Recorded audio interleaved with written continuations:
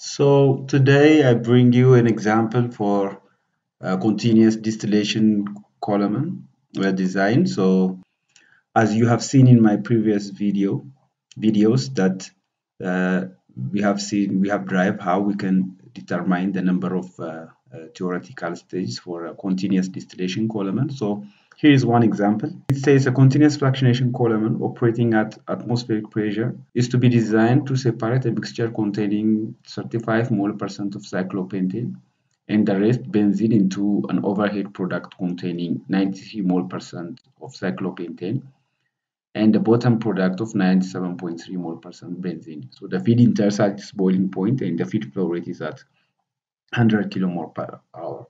There are different questions we can calculate, we can determine from this basic information. So, for example, the first one is if the reflex ratio is 3, how many number of stages are required for this specific operation?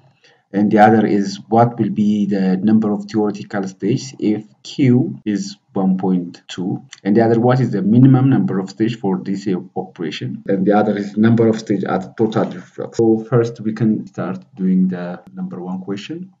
The reflex ratio is 3, how many number of stages are required? So this is the simple representation of the distillation column. Here you have a feed with 100 kilomole per hour, and it contains the more volatile component cyclopentane, 35%. Then you have here distillate and reflux. Ln amount is reflected back to the distillation column, and here you have a bottom product. So the distillate XD mole fraction of the cyclopentane is 0.93, and at the bottom it's 0.02. If the reflex ratio is 3, then you have to determine the number of stages. So the first thing is you are going to use the Markov-Thiele method. So the assumption is there is a cumular flow through the tower. So the amount Ln flowing through here is the same. The molar flow rate is the same. And also the vapor flowing through the distillation column is the molar flow rate is the same. So in this case, if you have 100 kilomole of feed, then if you do an overall material balance, that means this feed will be equal to D plus W. Then, or if you are going to make a component balance, then this feed times the mole fraction of cyclopentane. If the balance is based on cyclopentane, then this equation will be developed. So this will be F times the depth will be equal to D times XD plus W times XW. So in this case, if you substitute all the numbers, which is a simple material balance here, if you substitute all the numbers, then you can determine the values of W. You can find the values of W to be 64.23 and the values of the distillate 35.77. So since the reflex ratio given here is 3, then the reflex ratio, which means the ratio of the liquid reflexer to the distillate collected is 3, then you can find the value of Ln, which is the amount of liquid totally reflexed back to the distillation column will be the distillate amount times 3. So in this case, Ln, this value, Ln will be 107.3 kilomole per hour. So since the feed is all liquid at its boiling point, so in the question it says the feed enters at its boiling point. So in my previous video, the distillation column has the top part, which is the rectification column, and the bottom part, which is the stripping column. So this distilled liquid will flow down to the bottom.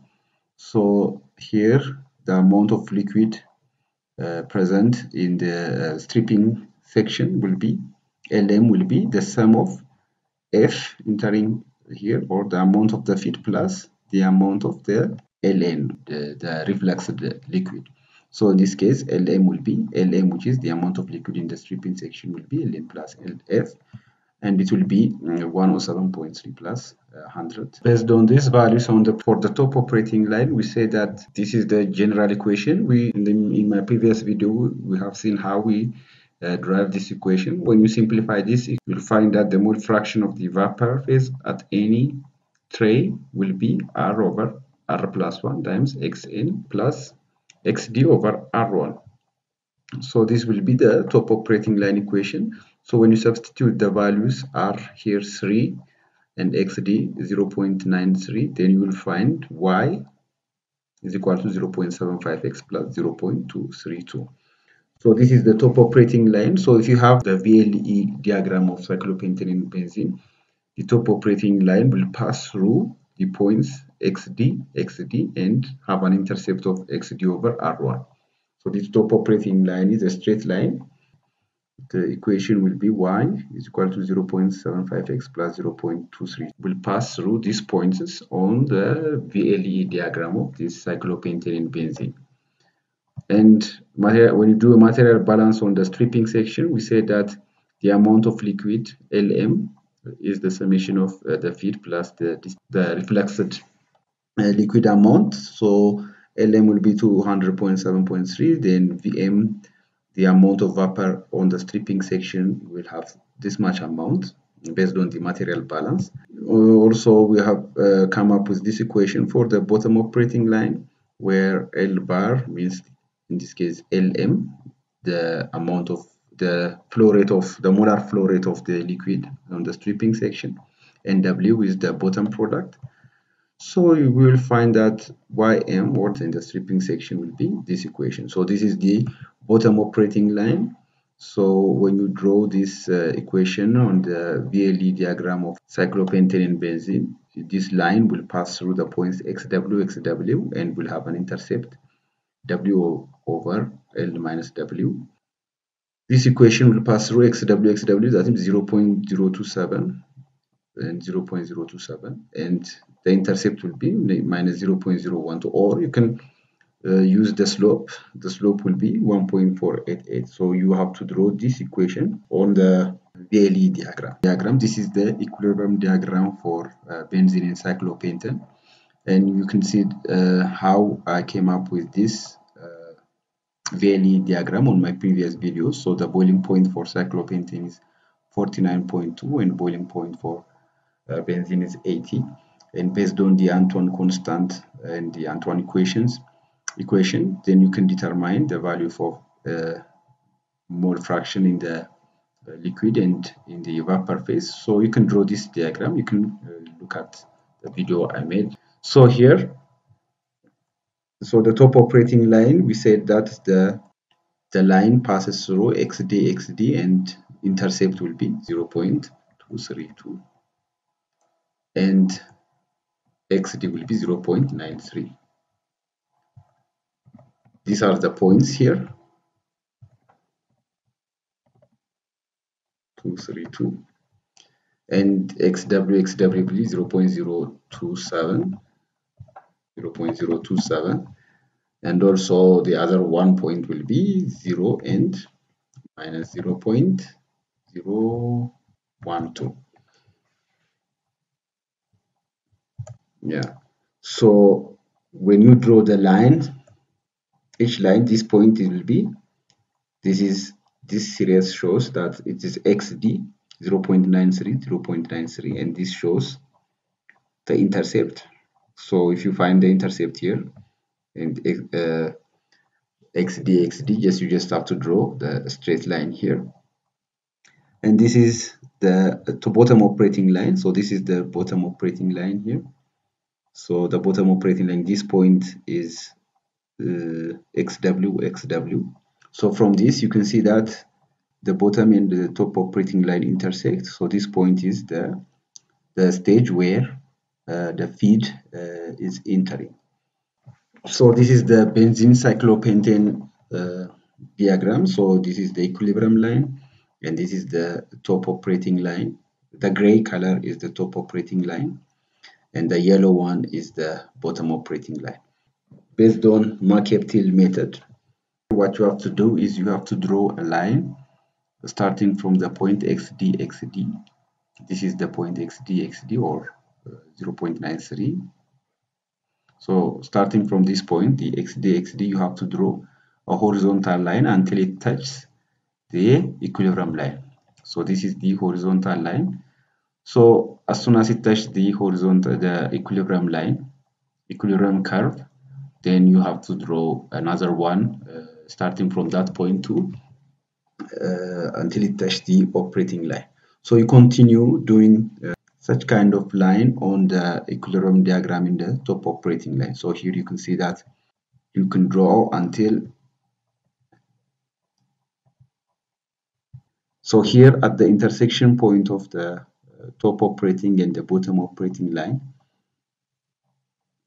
at this, from this point on, it is the stripping section. So the operation will be, your line should be on the bottom operating line. So here you do horizontal line which connect to the equilibrium curve, the bottom operating line, to determine the number of stages. So here you just continue doing the same thing. Then at some point you will reach a point where the line, this stages of line will pass the bottom operating line. So at that point, that means the stage of the operation has ended. Already here the product is being withdrawn.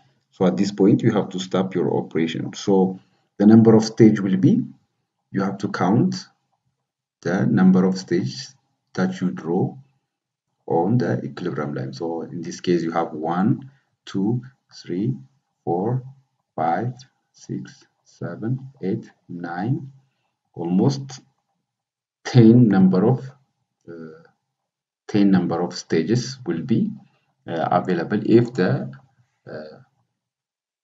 reflux ratio is 3. So this is the simple way of determining the number of stages using Markov-Thiele method. So to summarize, what you have to do is you have to determine the top and the bottom operating line. So to determine the top and the bottom operating line, you have to do some material balance based on the given information. From those material balance, you determine the equation for the top and the bottom operating line. Then from those, then after you draw the top and bottom operating line on the equilibrium diagram, you just have to, you start from the point XD and draw a horizontal line until it touch the equilibrium curve. Then you go down operating line and continue doing the same thing until the point of intersection. Then after point of intersection between the top and bottom operating line, you do the same thing, but the bottom line has to touch the bottom operating line. The line will be, you are going to use the bottom operating line from this point on. So finally you can count the number of stages